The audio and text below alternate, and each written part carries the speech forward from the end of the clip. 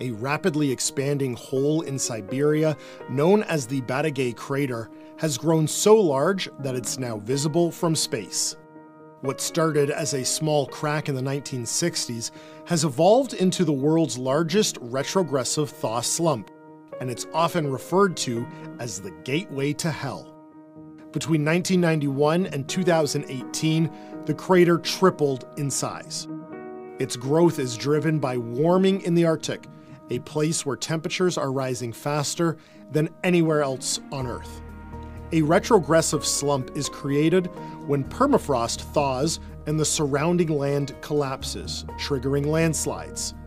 This cycle is causing Batagay to grow by nearly 1 million cubic meters a year.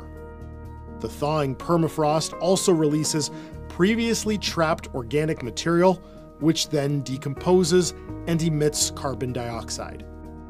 Experts estimate the Batagay slump releases up to 5,000 tons of carbon annually, equivalent to the yearly energy use of over 2,000 American homes.